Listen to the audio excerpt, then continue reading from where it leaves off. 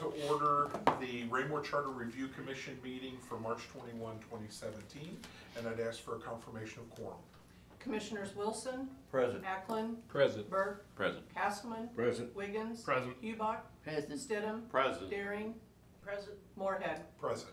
Please, pardon me, please stand for the pledge.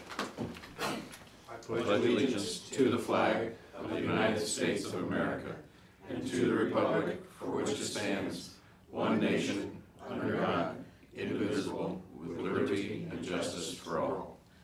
I didn't stand because it was too hard to get back up there, but I don't mean any disrespect. I know during city council. Colin He Kaepernick starts would it so appreciate quick. your gesture. Okay. Sorry. Okay, we have included our packet, our minutes from March 7th. I'll entertain a motion to approve. So moved. Second. Any discussion? All in favor? Passes Sustain. unanimously with an abstention. Okay.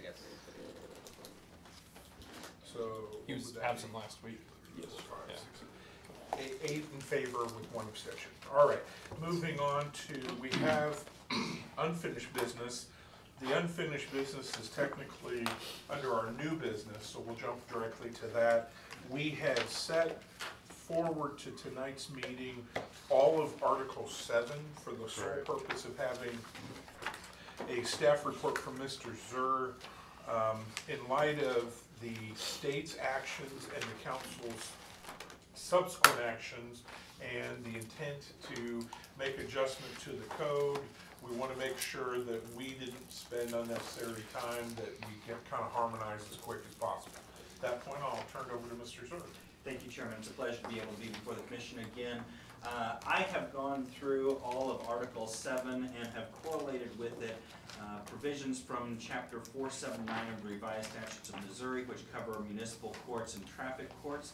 I've also correlated the same provisions with provisions from the Chapter 130 of our current code for the city of Raymore, and that current code language includes a whole lot of the same information that we will see under the terms of the charter. What I have done is I basically will be able to identify for each of you this evening what provisions in the code match with provisions from the charter, and similarly what provisions from Chapter 479 are required for the charter as well. Am I doing okay? Can you hear me? Okay, good.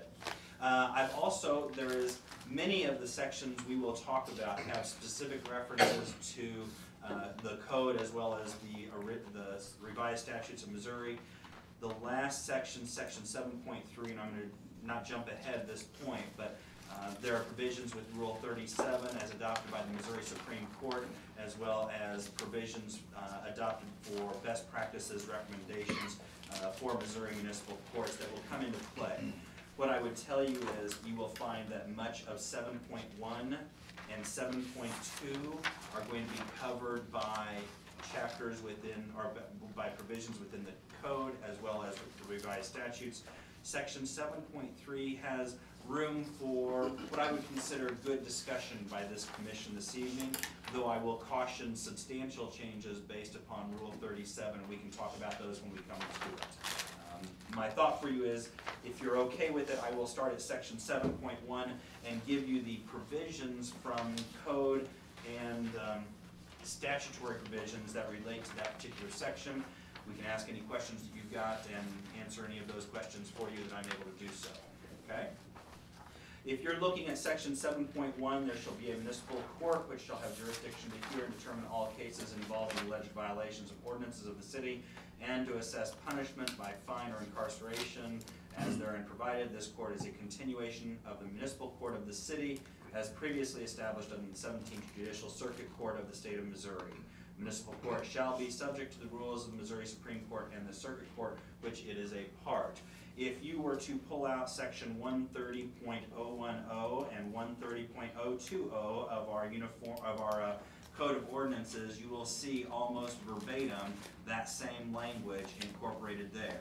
So I would be hesitant to make substantial changes. We can talk about proposed changes if you'd like. If there are changes that are truly identified, we as staff will need to make sure that they get correlated over to the Code of Ordinances as well. So Section 7.1 by and large is encompassed within section 130, 0010 and 020.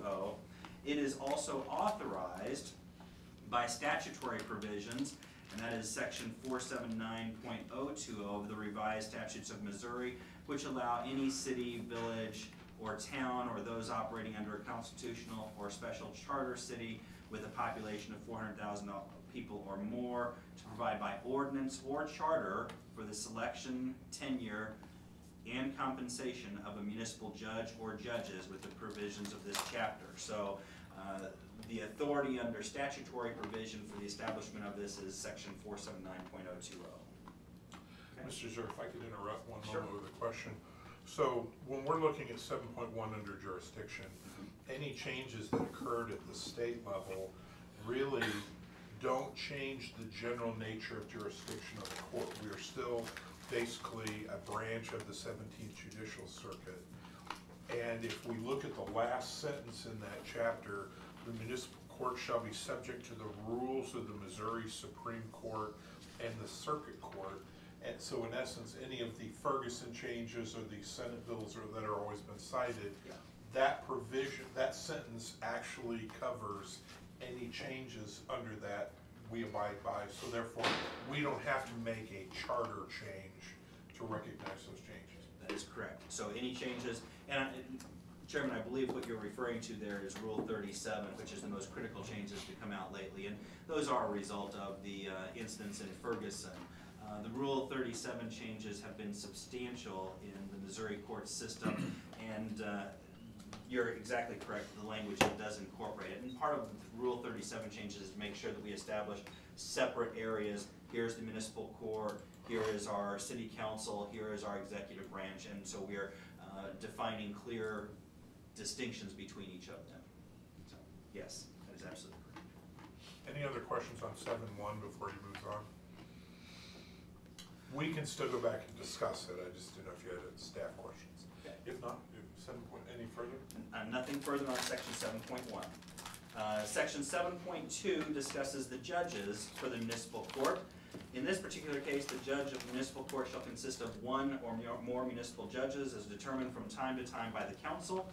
Again, on this one, I would refer to section 479.020 of the revised statutes of Missouri, which provide that the council, the method of selection of municipal judges shall be provided for by charter or ordinance. Each municipal judge shall be selected for a term of not less than 2 years as provided for by the charter and ordinance. So the language there is consistent with 479. We do have provisions within our charter for how we are choosing our municipal judges. Appointment and terms. Each municipal judge shall be appointed by the mayor with advice and consent of 3/4 of the entire council. This section is referenced directly from code, section 130.030, which has the same language incorporated within it for the appointment by the mayor as well as subject to approval by 3/4 of the vote of the entire council. The second portion of that paragraph talks about municipal judge shall be appointed for a term of 2 years, provided however that nothing shall preclude a municipal judge from serving successive terms. This again is controlled by statutory provisions. And the time frame for the same, subparagraph 1. So again, statutory authority allows for the creation of the tenure. You want me to stop there and let you talk No, about please go ahead. subparagraph A? No. Any questions about Let's do all subparagraph A? 7.2 and those things.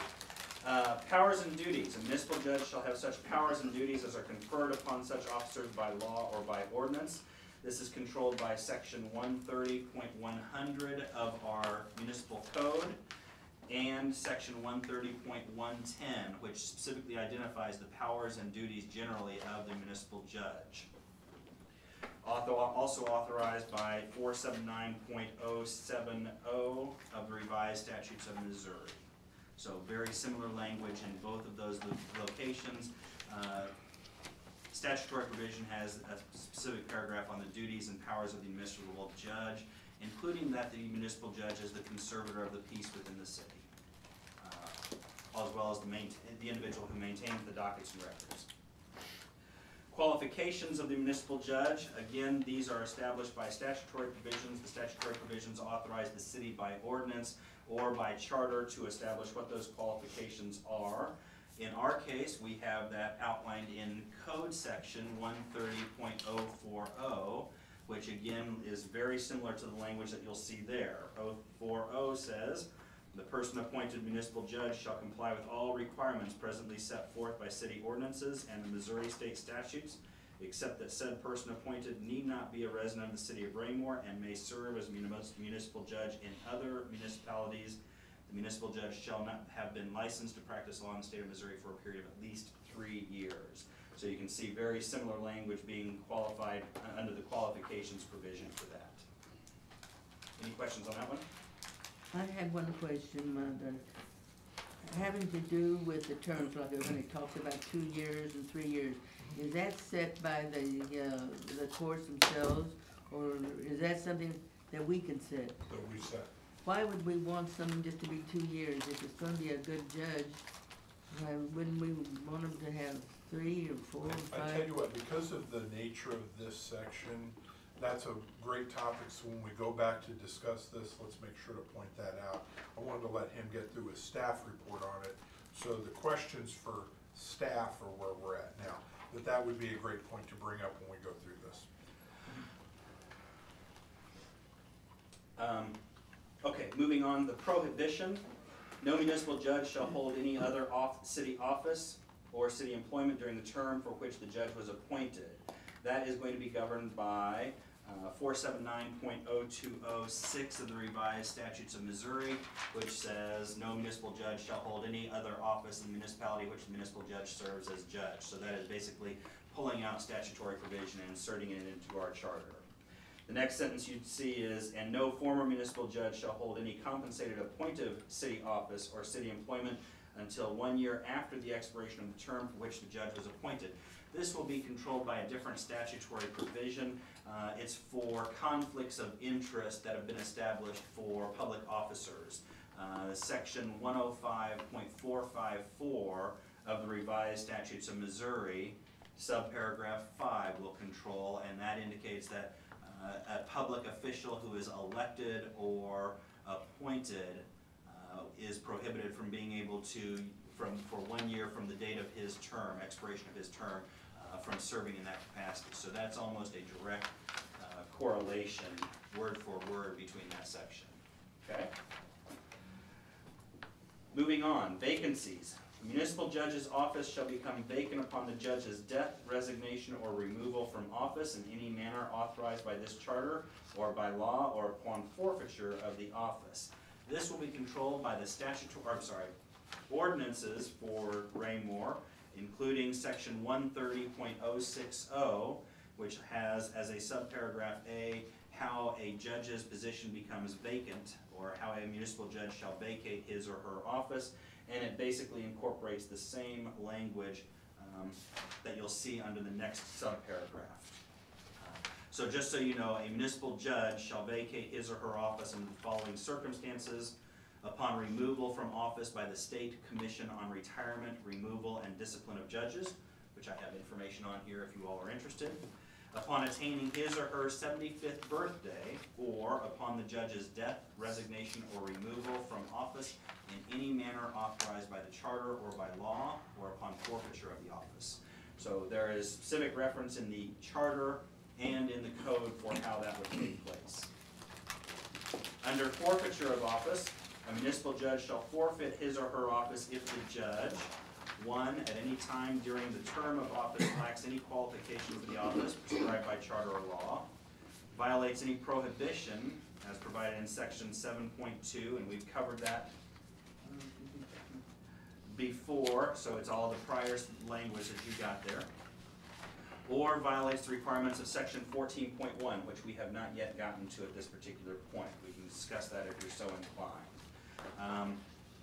The statutory provisions, or I'm sorry, the code provisions for this are found in section 130.060B,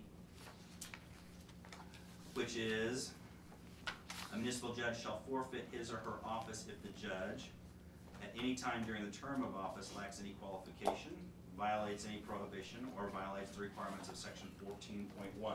So it is almost an exact duplication of what you've got in the terms of the charter right now. If we make alterations to that, we as staff will need to address that also in code provisions.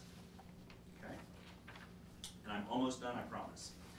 Removal from Can I office. ask a question? Yes, You said something about age 75. yes. At age 75, are they asked to step down?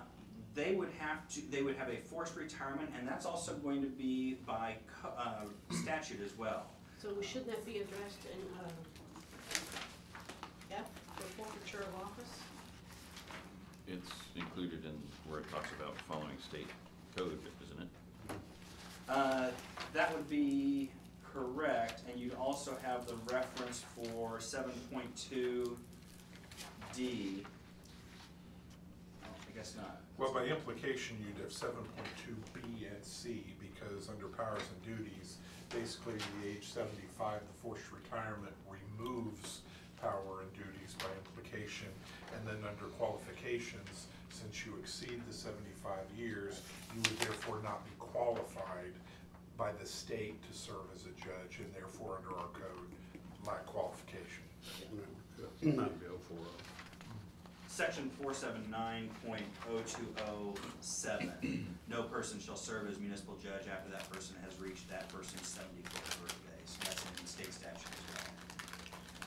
I just never heard that before. No judge, no one can serve after they're 74? 75. Once they hit their 75th birthday. Yes. Well, some of these judges serve longer than that. I mean, they're no longer active, but then they're called upon, because I remember when Charles Gunn was called upon, there was an emergency of some kind, the judge was not available, and he had been retired for some time, and he was called upon to act. This is limited to municipal judges. It's limited to municipal judges. No, Yeah. Not supreme. Right. Not supreme. But that was at the county level, Right. but I'm seeing it all the same way. Well, I tell you what, and when we go back on this, that will get addressed in the beginning of 7.2, because I have some comments that'll answer your question there. That'll help a little I bit. like it. Subparagraph G of 7.2 talks about removal from office and does make specific reference in there as provided for by law or by the rules of the Missouri Supreme Court. What I would tell you is there is a provision and a method for removal of a judge. There are two ways that a municipal judge can be removed. One is the expiration of his term. Two, he can be removed by the commission, which has been established for doing so. And that was the reference that you had up before that, which is the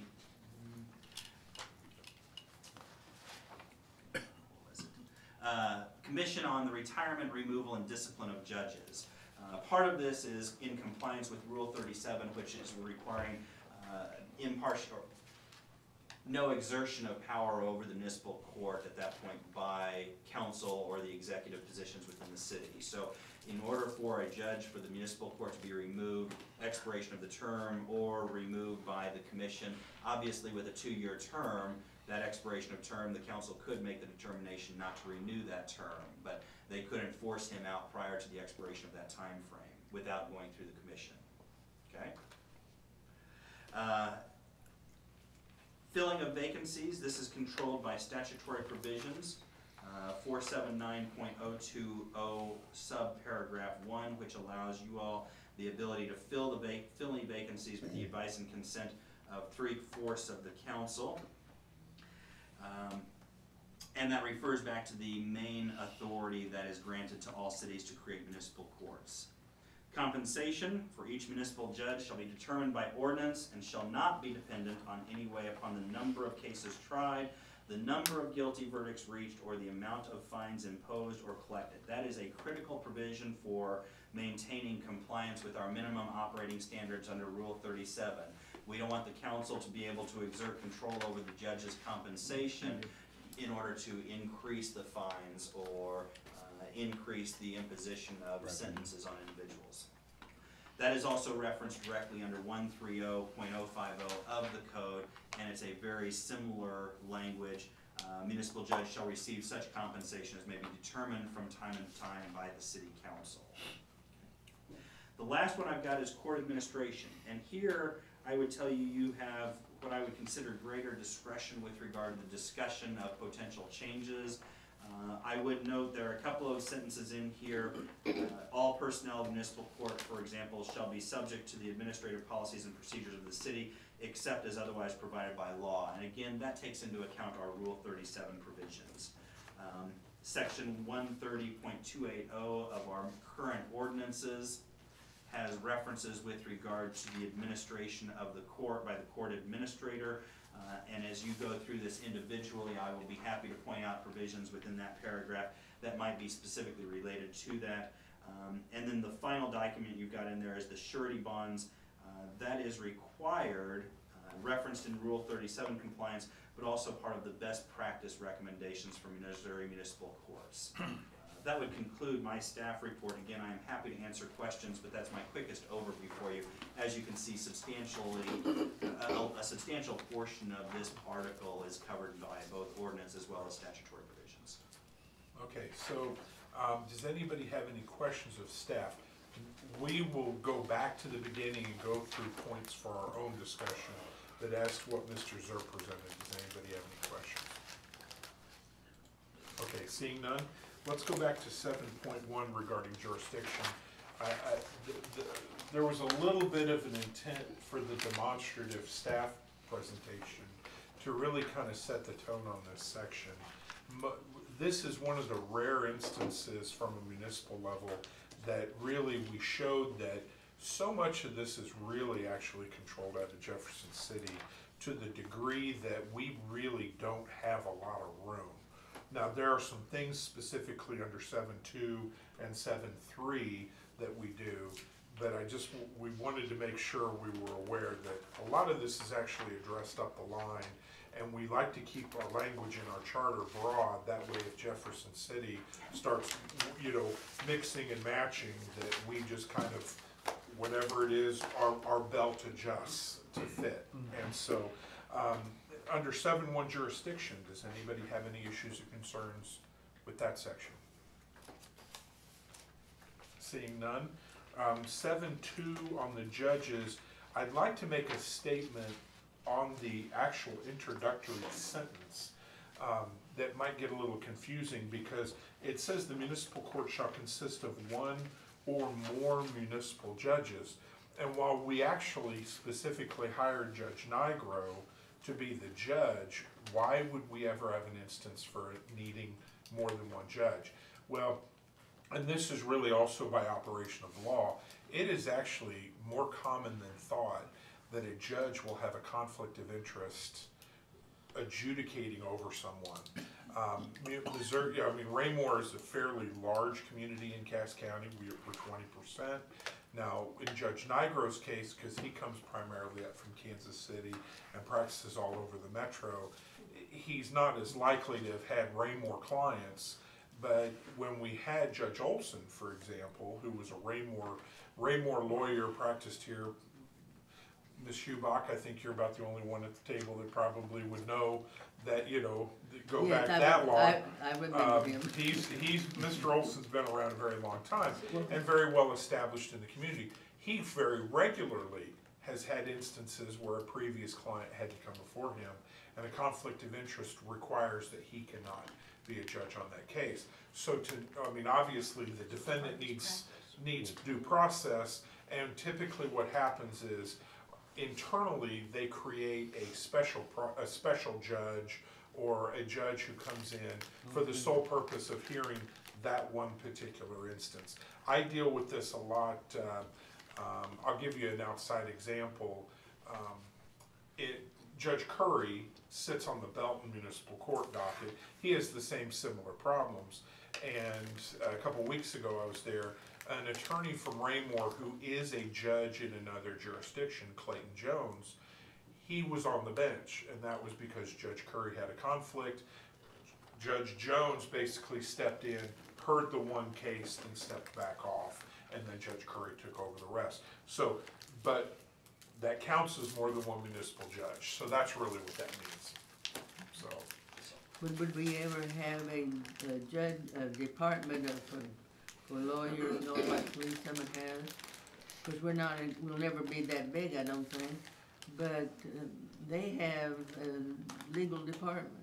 Well, and remember, when we did talk about the prosecutor section, the city has the ability to have one or more prosecutors. So we actually do have, we've already kind of discussed, there are instances where Mr. Marshall may have a conflict of interest.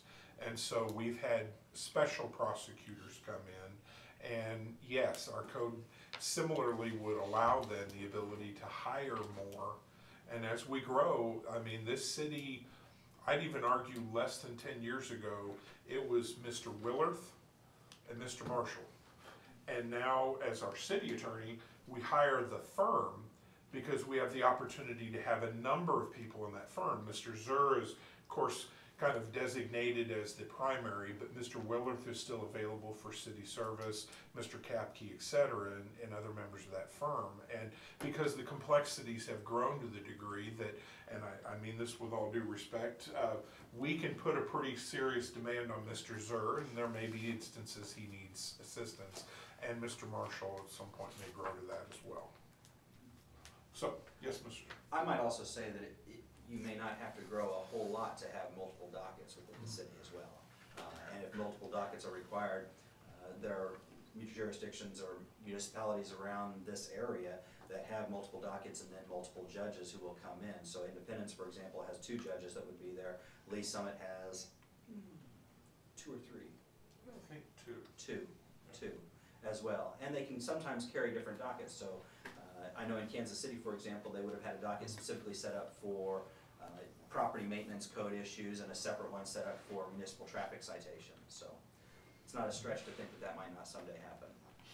Absolutely. Anybody have any questions on the idea of having the ability to have a second judge? Okay. Moving to section A under 7.2, Ms. Hubach, you brought up the issue about the appointment for a term of 2 years. What is your thought on that specifically? Well, it seems to me like when you're talking about law, you're talking about people that have special expertise. And it seems to me that 2 years isn't really long enough. Although there's other positions that consider 2 years. Was it 2 years is all that it takes for a term on the legislature? For a state representative, yes. Okay, so maybe that's not unusual then.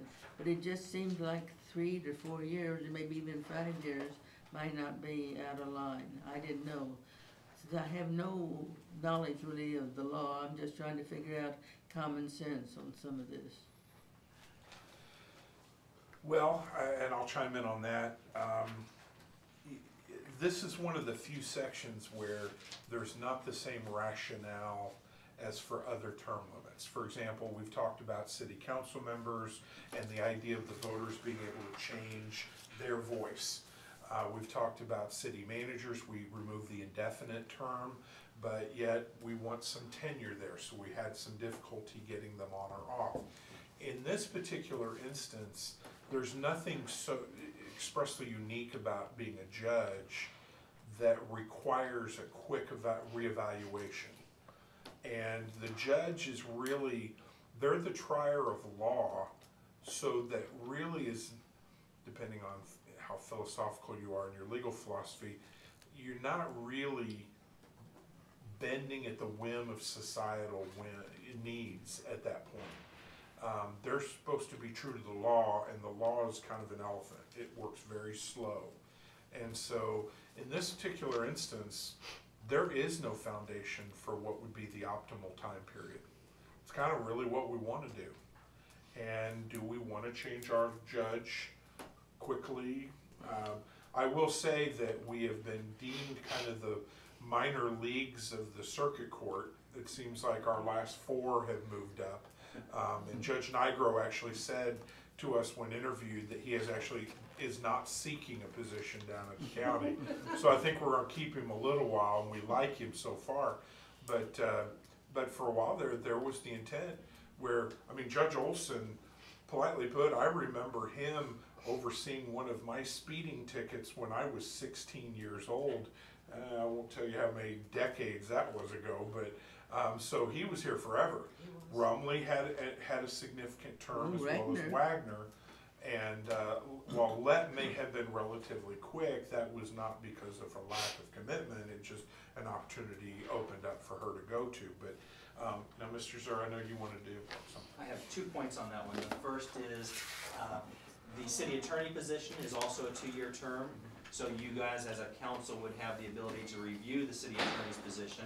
I believe the other special counsel positions, they don't have specific references with regard to their terms. I would also note that statutory provisions under 479, each municipal judge shall be selected for a term of not less than 2 years as provided for by charter or ordinance. So it would seem to me that you kind of correlated some of that over to here. It would make it easy for you to have that come up for consideration by the council, since the only other 2 ways that you can remove a judge are through the removal process, through the commission, or at the expiration of their term. So it's harder to remove a judge at the end of the day, so it gives you some reason for why a shorter time frame might want to be there for review. Well, you know, planning and zoning, they deliberately, the state deliberately fixed it so that a term was not consistent with the city council, because they said they didn't want it to be political, they wanted to be the citizens to do it, and so that's why they made it that way. And I was figuring that maybe that's the same way with the law. We would not want our attorneys or our prosecutors or anyone like that to be chosen at the whim of a city council. We never know what's down the road, and I'm just trying to think ahead to what the next 20 years is going to bring us. I don't know. Well, obviously, state statute says not less than 2 years, so they want it because they don't want a rotating bench. And there's some, I would argue at least the substantive value of, once a judge hits a bench, they kind of become seasoned. They learn, they get better over time. But obviously, the pendulum can swing too far and they can stay too long on a bench. It's kind of what I guess I would say. Is this something that you guys feel we need to discuss to consider? Ms. Schubach, were you merely bringing that up for discussion? Yes, or? I have no preference one way or the other. I'm just bringing it up, like you said, Okay. for discussion. My fear is I could probably come up with lots of good reasons to keep it at 2, as well as go longer. And I'm not sure which one would prevail. Would you want it to be the same as the mayor, 3-year term? Again, and it's not challenging you. I like the question, but I'm not sure I could correlate a rationale. What would a judge and the mayor have to do with each other? Well, the mayor appoints the judge. Well, but we With the advice- remember we approve it though. The council does. So, With the advice and 6 consent. of 8. and that's every 2 years. So actually, the actual decision makers are the 2-year terms. I don't know. Anybody have any thoughts? We've nothing to refer back to in any case, This is a unique one. There's not the same kind of foundational reason to give a year. Just kind of how you feel. How long has it been, 2 years, forever? Well, going back to state statute, I don't know when that went into effect, but I have never heard of it being under 2 years since the late 80s. I wouldn't want it to be under 2 years, but, I mean, if we've gone from a few to 20,000 and kept it at 2 years, I think depending on what we're looking at as far as population over the course of the next 10 years, that might be an incentive to change, but it's also worked that way for all these years. So I'm kind of with you. It's kind of one of those hairball things that we may want to come back to and after we get through this, but I don't see an urgency right now. Right on, Mr. Wiggins. Is there any historical info as far as consecutive terms? More often than not, do people move on to something else? Have we had somebody that's been 3, 4 consecutive terms? 'Cause we don't, right? Because you're appointed to a tier, but it doesn't say that. We don't say anything about That term limits. only being. Right. So, because like this, I think back to the mayor discussion. You know, if you make it big and make it a 5-year, somebody that's a pretty good judge, that's a young judge who's willing to, put in the time and be dedicated, might not be willing to bite the bullet on a 5-year or a 4-year term that might seem long because they are wanting to go to the county. but we would still benefit from them. And so I don't know. I was just curious. You know, have we had some where we've done back to back, or is it always every 2 years we get a new one? I go back 28 years with judges, and I can tell you in the municipalities here in the metro and in Kansas where I've practiced, I don't think there's actually an identifiable trend. I mean, I will tell you that judges typically, when they get on the bench, they stay for a while. Yeah. There's the desire, the stability, and the regularity of it. Now, I've seen instances where, because of just the weird openings, since especially at the circuit court level and above, there is an election process in Missouri, but typically there's not a lot of turnover. And so when seats open up, it's kind of, you take it as you get it. So we've had instances where we've gone almost a decade without any changes of any level of judge, then all of a sudden in a year or two, we get 3 or 4 moving across just because of a couple of openings. I think that then proves that there's no reason to really add to the 2, because if historically people serve consecutive terms, then we don't have to worry about, you know, ditching and running constantly. So that's just mine. Yes, sir, Mr. Capson. In terms of more than one judge, historically, do we normally assign them two simultaneously, or they overlap, so they're not moving all at the same pace, departure or advancement? The replacement judge or the special judge, there are rules governed under, there are judicial rules that are also governed under the state, and there's a process that kicks in at that point. So the council does not pick the replacement judge. If there's a special judge or a special appointment, that's typically handled through the judge or through the circuit clerk, or the circuit court. Presiding Judge, yes. Yes, sir. To the 2-year terms of the municipal judge and the prosecutor, are they the same 2 years? Do they overlap?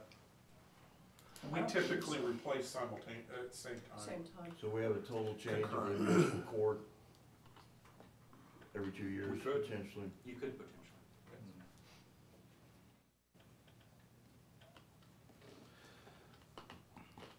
Okay, I'm kind of sensing that we're not really looking for anything there. A number in here we don't need to discuss, but it stands out. Under 7.2C, I know that sometimes people do look at you have to be an attorney for at least 3 years. I can tell you that different states handle it differently. I had a former student of mine who ironically was a college student of mine when she was 14, kind of a Doogie Howser of the law. And she went off to law school in Virginia, and she graduated. Her intent was, I shall be in the bar before I can go to a bar. So that, which was kind of cute. And she did, she became an attorney at age 21. And because of a shortage of municipal judges in the state of Virginia, especially out at the Appalachian portion on the far west side and some of those little rural towns, she became a circuit judge at age 22 years old with less than 12 months of law practice. Very weirdly, that has occurred. Missouri doesn't quite I think we got rid of our last non-lawyer justice of the peace in the mid-80s. So we haven't really had that issue. Sounds like a chapter out of John. Yes, and so now I will tell you that municipal practice is one of the easiest practices for an area of law for lawyers.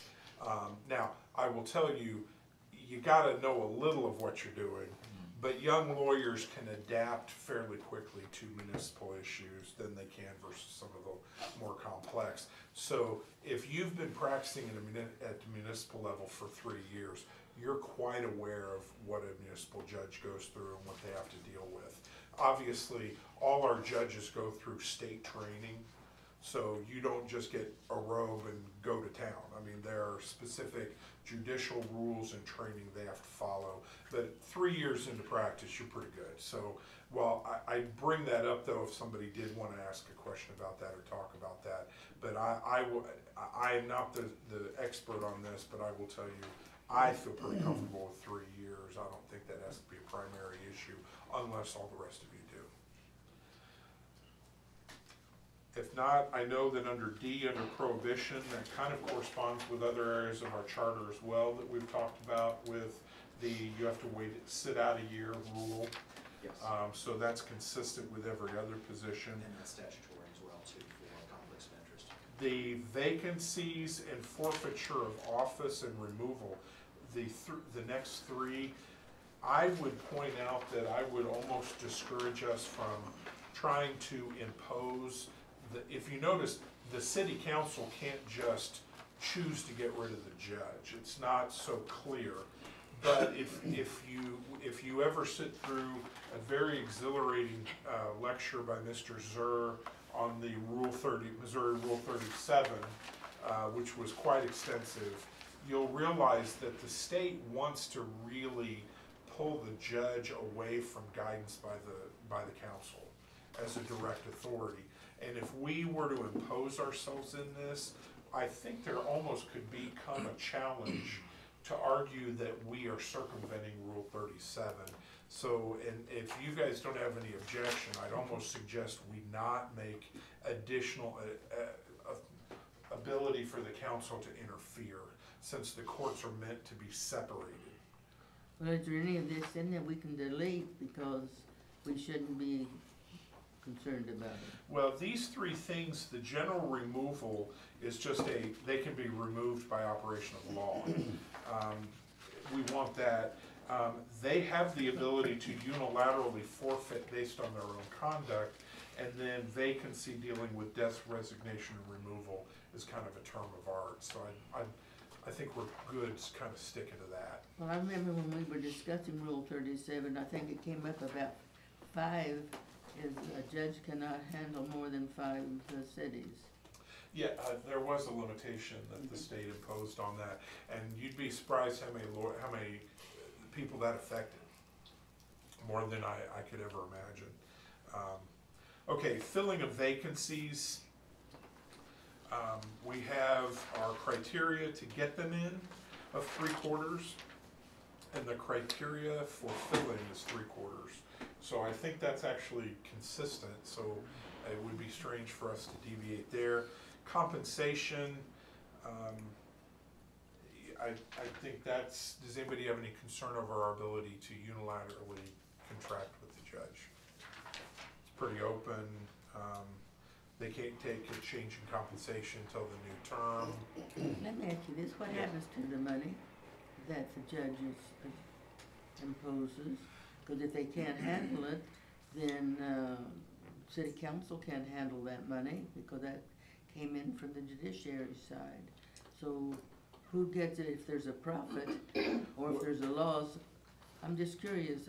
Well, 7.3 covers the administration of that. Mr. Zur, do you want to go through kind of the specific? Once it is received by that department, they internally handle their financial affairs, but ultimately any net revenue would be given to the general fund. And who decides when there's enough to give away to the general fund? There is very little discretion that the municipal court has based upon rules established by the Missouri Supreme Court. So for example, we have recently we've tabled from a council's perspective, sheriff's fund, and I don't know if you would remember that it was about 4 weeks ago at this point, we tabled a matter that was related to the sheriff's fund. The sheriff's fund is a state statute that would require that municipal courts receive $3 for every citation or every fine that's imposed. And what would end up happening is the court administrator ends up sending that $3 down to the state court's administrator in Jeff City, and then they disperse it to the sheriff's funds. If you look, there is a schedule of charges. So in our city, we are limited to $225 right now that we can charge for fines and court costs and the additional charges. So every new charge that it gets applied by statute takes a little bit more away from what we are collecting on fines because we cap that at $225.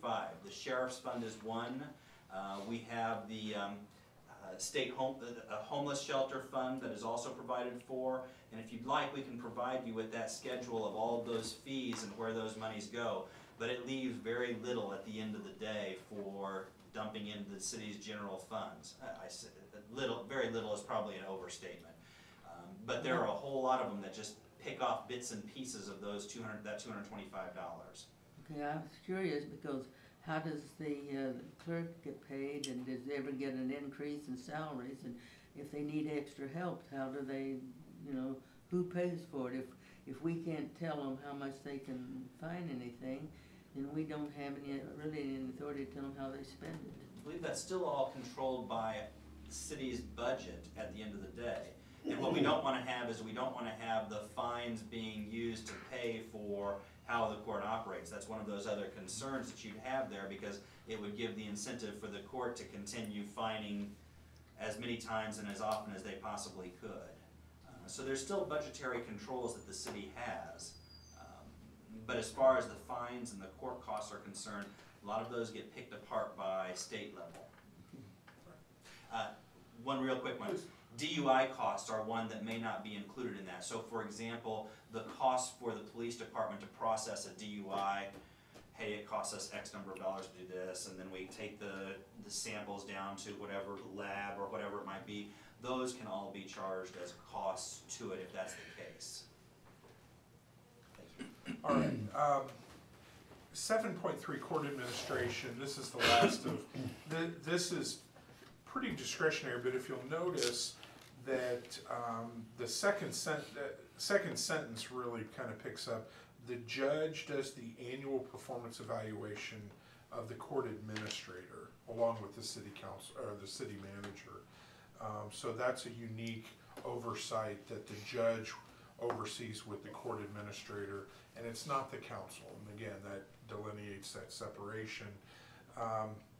Then you'll notice again, all personnel of the municipal court shall be subject to the administrative policies and procedures of the city, except as otherwise provided by law, which again brings in a lot of these changes.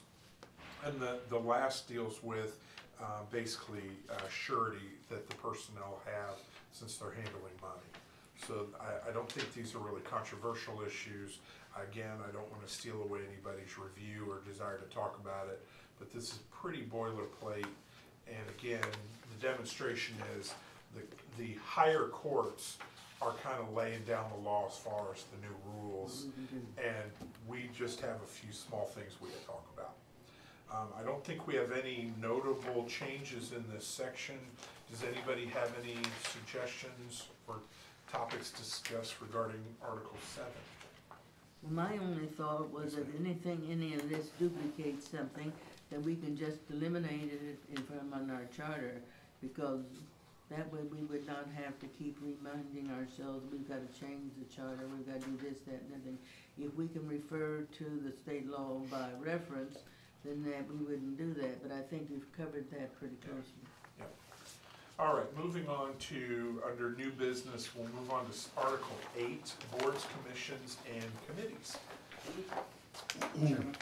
Yes.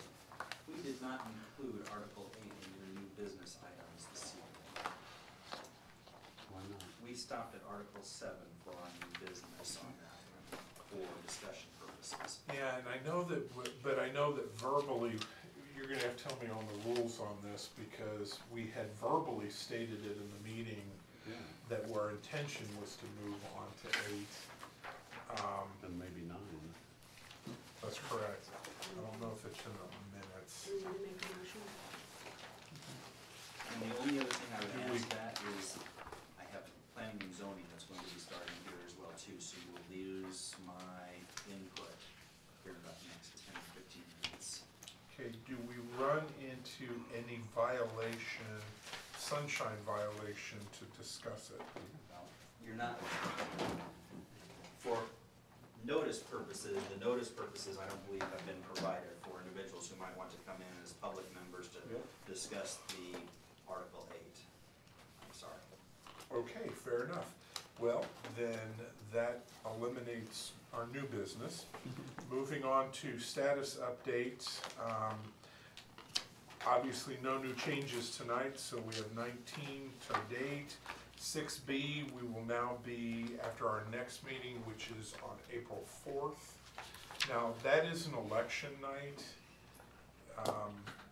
There are different schools of thought here. The planning, when I was on planning and zoning, we actually did occasionally meet on election night because we had particular business that was important enough. The election ended at 7. We met somewhere else or met like in this room to take care of small business. Since we don't meet in there anyway, would anybody have an objection to just, we're down to 7 meetings and we have roughly 7 sections. So while I think we're picking up a little pace here, I would like to be sensitive of that fact and encourage that maybe please vote before you come. Or if you're in Ward 2, vote and then come out that door. But does anybody have any objection to going ahead, especially since we're losing out on going over 8 and 9 tonight, that we go ahead and meet on April 4? Mr. Stidham? Yeah, I would rather not, Not meet? not meet. Okay. I tell you what, how about this? Let's do this by motion, one way or the other. So, I'll entertain a motion as to what we do on April 4th. Well, I'll move that we meet. It was slated to be a standard meeting. It is slated to be a standard meeting, but we also in the very beginning acknowledged that there could be conflicts and that we can be flexible. One of the things to consider is we want to get through this all this charter. So we've been pretty good about only meeting every other Tuesday. Would somebody be in opposition of if we don't meet on the 4th, we meet on the subsequent Tuesday, which would then put us back to back? I unfortunately have a conflict next week, so I selfishly am going to pass on that. If we meet, I will be at the meeting if we meet on the 4th. It's just frustrating when we have to leave here because we didn't get our wishes put into the minutes or the agenda. And we talked about it verbally at our last meeting, and I would like, I feel like we're cut off and now we're being forced to meet on the election day, so. I would need to go and do things when the election's over. And I was planning on standing there all day in front of the city hall all day. So I don't know that I would be in attendance in this meeting because I wouldn't have had a break unless I gave myself one, but. Well, then I can withdraw my motion. If we just had longer meetings, maybe that would be the answer. Well, the 4th and the 18th are the 2 scheduled April meetings. Would anybody, since we did not have a second to the motion, would anybody have an objection if we met on the 11th and the 18th? And done 2 back-to-back? I'll make a motion that we meet on the 11th then in lieu of the 4th. Second. Any discussion? Mr. Wiggins? Well, I don't know if that pertains necessarily to the motion, but, you know, do we need to explore, and maybe it does pertain because it would happen to be on the 11th, but should we start anticipating, you know, maybe giving ourselves till 8 o'clock or later? I mean, I based on the speed that we've gone, I'm a little disappointed in our progress, quite honestly, and so do we need to anticipate 2-hour meetings? Does that add to your motion that we meet on the 11th and the 18th, and can people commit to 6 to 8? Kind of thing? I mean, I guess I don't know if that's. Well, we're right now, Ms. Warner, one moment. We're right now at a point where we're basically going to fall roughly an article a meeting to get to June 7th, or 6th, but that actually is not what we want our objective to be, because we still want to have at least a meeting or 2 to go back, re-explore a topic, cull through the 19 if we want to shrink that number at all. So, to be honest with you, I would love to be done with all these articles in about 2 to 3 meetings, and then allow ourselves 2 to 3 of a cushion. We've done, and Mr. Wiggins, I understand, and I don't dispute the frustration of time, but I do commend this body as a general whole, because I know that previous charter commissions had to have like every week for Right. months. I mean, it was jammed at the beginning. So I think I agree, I would have liked to have been quicker, but I'm not gonna insult the flow, cause I No, thought I we've done just- pretty well. And I'm not saying you are Sure. complaining about that. Does it need to be a portion of discussion for the motion to consider extending the length of time of our meetings in order to not have to, I mean, I'd rather meet a half hour longer the next couple of times and get this done, so that when we come back in and have 3 or 4 discussion meetings, if we need to, You know, that are, And I agree, if we're getting to the time of the year now that, you know, if we had to stay even till 8:30 or 9 and really jam something through, I would not have. I'd rather have empty sessions at the end than extra sessions at the end. Well, we did discuss this in the very beginning. I don't think it requires through motion, because we actually already set that condition up front. Okay. Because we did make the reference that we wanted to make sure quality over quantity. We've had instances where we've gone past 7:30 at times. Not many, I just, Not many, but. I just didn't know if that was needed to be added or an element of the discussion for the motion. And I would love to have that attained, but just for the sake of establishing our next meeting, we have a motion and a second. Ms. Warner, you have a point, I apologize. That's okay, Mr. Chairman, if I may, looking at the room calendars, this room is booked on Tuesday, April the 11th at 6 p.m. Who trumps us? Park Board. The Arts Commission is meeting in the council room. How long is the park board meeting? Depends on their agenda items and discussion. Fair enough, fair enough. It could be a while. Yeah. Yeah, agreed. Especially after the election. The weather's nice out there, it's not ice or snow, why don't we just keep right on going? We can go ahead and start talking about aid, Well, about technically, item section 8 I'm talking Ms. about. Hubach, one of the frustrations acknowledged is that this agenda is a public identification of what we are doing. Even though the door is open, anybody's free to come in. There may be a sunshine violation if we actually address substantively an issue. And so, actually, I am compelled by Robert's rules to stop us.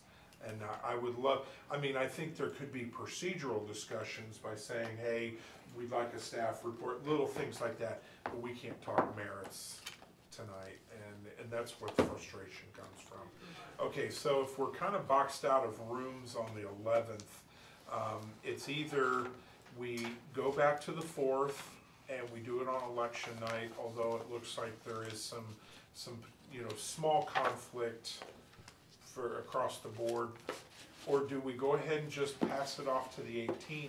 But obviously, since we're losing that extra meeting as well, it would precipitate running longer by, I mean, it just kind of, we're kind of getting to that point. If the building was available, can we use the Centerview building? It will not be done until toward the end of May. The room would be available on 12. I could offer some other dates with rooms if the commission would Would, like that. It why might don't you get, how about this, why don't you kind of throw some out and we'll see how the room feels. However, not a normal night on Wednesday night, the 12th, or even the 5th, following the 4th, this room is available. It is a Wednesday night. Thursday nights are court, of course. Right. The following week, on the 12th, this room is available on a Wednesday. You want me to go farther than that? No. What about, well, first of all, does anybody have any immediate, I know that when we were picking times and dates, there were some conflicts. Does anybody have an inherent problem with Wednesdays? You cannot, okay. At the end of the month I do, but those 2 particular dates are, I have no conflict. The 5th, I have 8th grade enrollment I have to go to.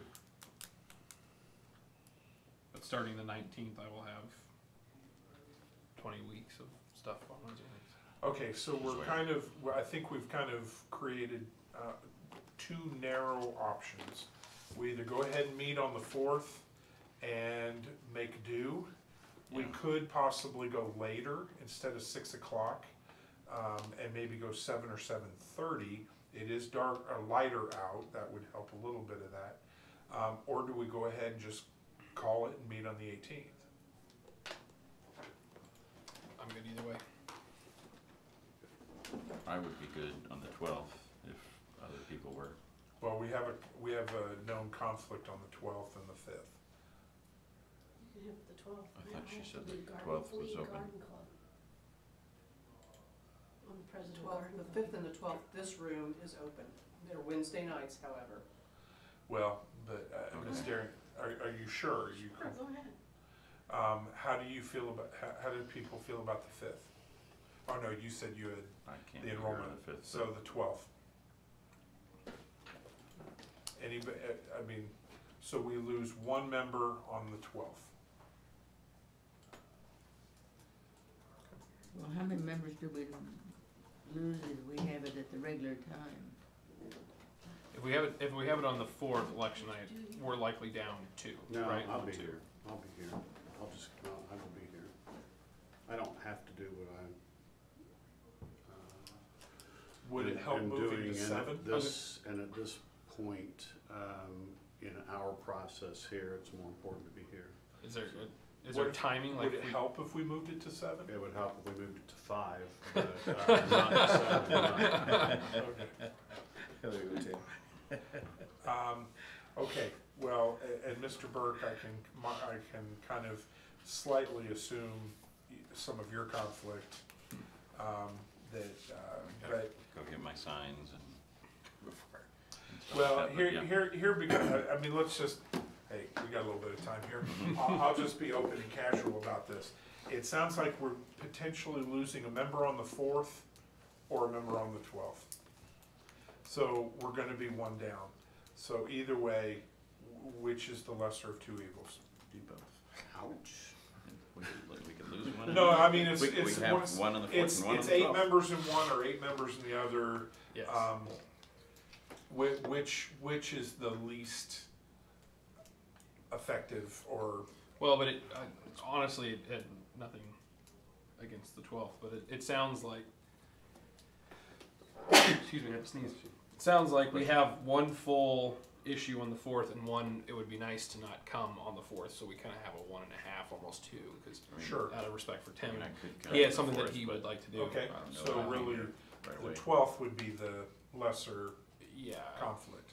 you know, Tim doesn't want to admit it, but he's got something he wants to do on the 4th. So really, I mean, honestly, Nobody, and so I'm not asking anybody out of to respect for explain his schedule. agenda, right? So I'm just saying out of respect for his comment earlier about that not being a good night. I don't feel like he has to miss whatever he's going to miss. Can I legally be this close to the election at 6 o'clock? As long as I'm not With the talking door about, closed, you can. okay, As long as it's not campaigning. Yeah. Okay. We won't have the door closed. Yeah, he's not gonna be campaigning. Mm-mm. Just don't wear a campaign shirt. Right. Oh, that's true. I don't have any. Fair enough. New name I tags. won't make Yeah, it. you name tag. Okay, so then we're back to my initial question. Do we do the 12th and lose Miss Daring, Well, or do we just call it meet 12th, on the we lose 18th? 2. No. He was only if it No, was on it's the on the 5th. 5th. Oh, I'm Yeah. sorry, I 12th is thought you open. had enrollment. No, 12th is okay. Right. Okay. So if we go the I mean, 12th, 4th is really okay we as lose well. one, I mean, really. or do we just, I mean, cause I also see the value in having all 9 members too. Do we just do the 18th and everybody expect to spend spend extra time? We just, instead of cutting it at 7:30, we cut it at 8, It's fine. Or 8:30? or whatever, I mean, yeah, yeah. but, I mean, and I've always And we said, could do that for a let's couple meetings. finish a topic, let's Plan not, it down. we're not working by the clock, but, Well, wait a minute, I'm a little confused here. Why can't we keep on meeting here at 7:30 or whatever it is? When we have council meetings, we don't say that we're gonna meet from 7 to 8. Sometimes it went, one of our meetings went to 11 o'clock. Right. So people didn't expect us to stop at a certain time. So it was No, based- we're just saying based on the we agenda. need to personally anticipate on the 18th Yes. that we have our evening schedules cleared so that we can sit here for 3 hours if we need to. That's what we're saying. It's can not a we- public issue. Pad our agenda each time so we have the option to go if we over, have the ability, to if we table it for the say, next hey, one? should we keep pressing forward? And if it's noticed properly, Yeah. then we would be, And we have, Would that and I be don't wanna good? belabor this issue, cause it doesn't serve any point. But in previous agendas, you'll notice, there's always been an Right. identifier of subsequent articles. right, This was an Just a- incidental oversight, and it wasn't anybody's fault, and it's no big deal. But, obviously, everybody in the room now knows that won't ever happen again, so it's not. Just a put big all deal. of them on the calendar from here on out, and Yeah, just mark but them it's off fine. as we go. We just, Keep we've tabling been things. we've been very good following the rules, and we're gonna do that all the way to the Right, end. right, right. So, it's all good, but, so, we'll just meet on the 18th. We're fine. Do we need to rescind the motion on for? It never had a second. the Oh, other, Oh, I'm sorry. with respect, I will rescind the motion I made. Do you rescind the second? Okay. with so- respect to staff though, we need to make sure that we don't put too much on staff's plate on a potential agenda, but we should always maybe pad one extra. Well, So- 8, 9, and, how about this? 8, 9, and 10. Yes, sir. Will go on, and, There we go. cause I mean, it 8, would be 9 are short. record-breaking to do 3 of them. Right, Well, but right. 8 and 9 are. I agree. Yes. Well, and 10, I mean, I know. we're picking up pace here, but if we got 3 done in a night, we're gonna finish in 2 or 3 meetings. Right. So we'll be good. Well, But I just wanna give them half time of to it is either research. eight is editorial notes or cross Yes, We're not the only thing on their plate, I wanna make sure we Yeah. don't overburden staff. Yep, so I think we're fine, yes, so that's good on that, and so we have solved that. Any other business? Want a motion to cancel the 4th? I think Bart, Motion to cancel the meeting on the 4th. yeah, actually, that is administratively the smart move. So, I will make a motion to cancel the meeting on April 4th. Second. We have motion and second, any discussion? Seeing none, all in favor? Passes unanimously, perfect. The public, no public, so no comments. I will entertain a motion to adjourn. So moved. We are adjourned, or actually, sorry, Second. second, all in favor? All right. We're adjourned. Thanks, guys.